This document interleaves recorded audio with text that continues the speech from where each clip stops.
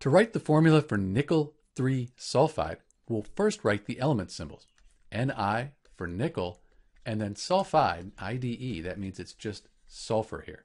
So because we have a metal and a nonmetal, we have to think about charge when we write the formula.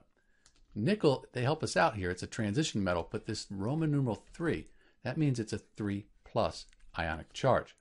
Sulfur, that's on the periodic table in group 16, sometimes called 6A. That'll have a 2- charge. So these don't add up to 0. There is a little trick we can use though. We could take the 2, move it down here, and the 3 over here. This is called the crisscross method.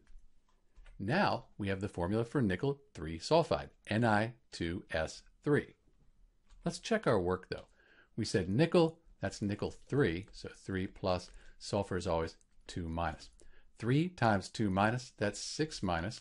2 times 3+, 6+, 6+, 6-, that adds up to 0. We have a net charge of 0, and this is the formula for nickel 3 sulfide, Ni2S3.